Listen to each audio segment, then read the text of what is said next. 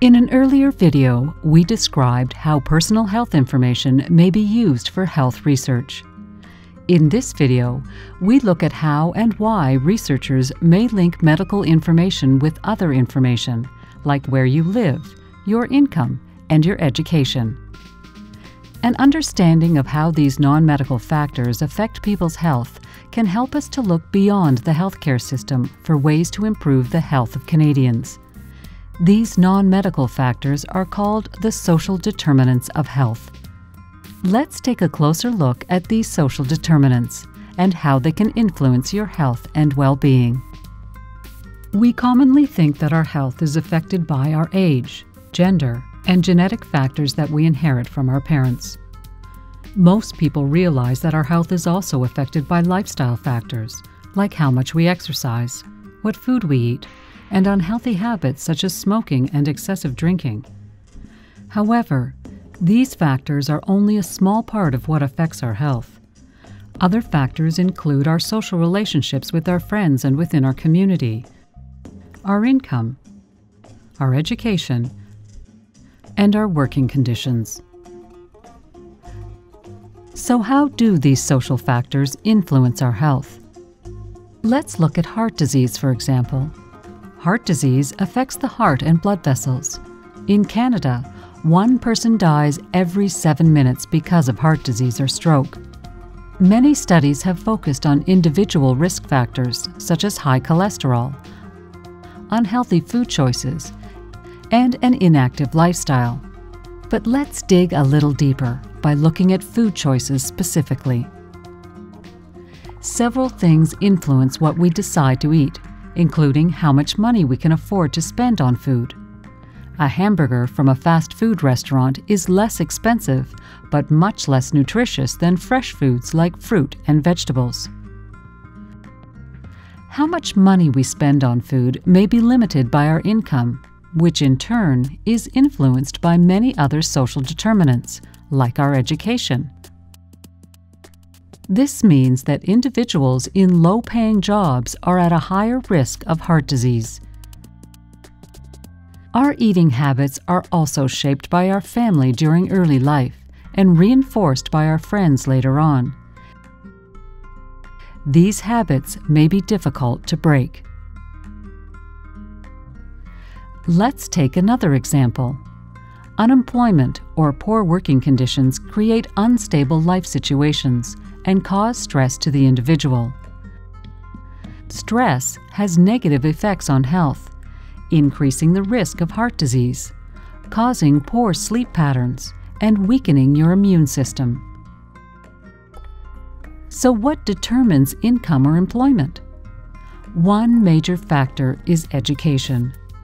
More education generally leads to a better chance of employment and higher paying jobs, both of which have a good influence on our physical health.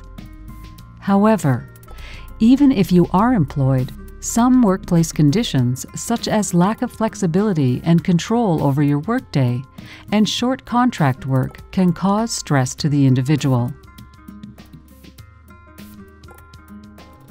As you can see, many complex social processes and other factors are connected with one another to affect our health. Studying how these factors work together in large populations is a challenge for researchers, and that is what we would like to look at next. In an earlier video, we discussed how your health information may be drawn together in research data centers to analyze healthcare utilization and your health. In the same way, information about income, education, and various other social determinants of Canadians' health may be drawn together and linked with health information in these data centers. Researchers get the information from several sources, like surveys carried out by Statistics Canada and administrative records kept by the public school system, social services, and the justice system.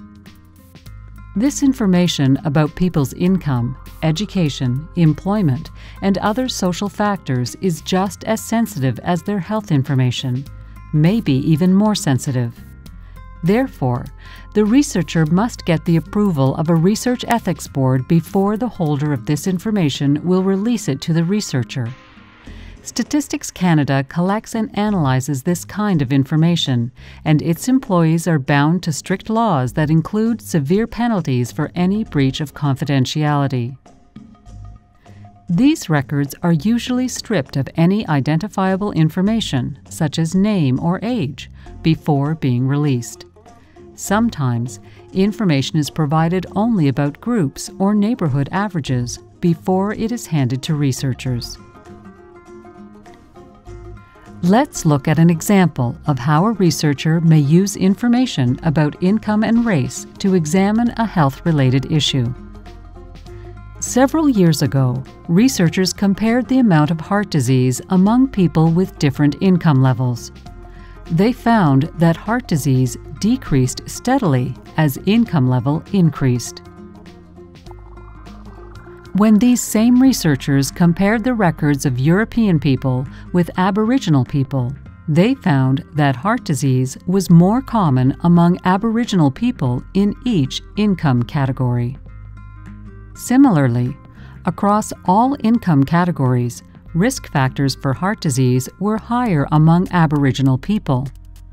They were affected by additional factors other than income, such as higher obesity rates, higher tobacco use, and other risk factors. The authors of the report proposed tobacco reduction programs, regular physical exercise programs in schools and communities, and changes in diet for Aboriginal people in the lower income categories. Heart disease is only one of the many health concerns that are related to various social determinants of health. Similar relations have been found between these social factors and a variety of illnesses, including adult-onset diabetes and immune system disease.